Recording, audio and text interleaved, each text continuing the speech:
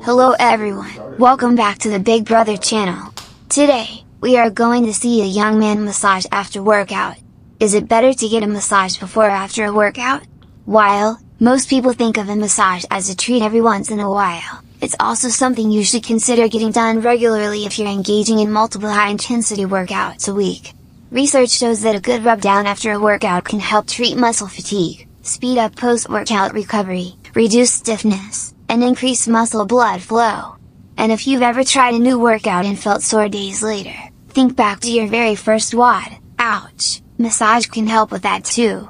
One study found that when subjects tried a new exercise, in this case, walking up and down 5 flights of stairs 20 times, a post-workout massage significantly reduced pain brought on by DOMs. Need more convincing? A 2018 report looked at the most common post-workout recovery activities, including massage, stretching, active recovery, cryotherapy, hyperbaric treatment, and electrostimulation, and found that post-workout massages outperformed all other recovery activities in reducing soreness.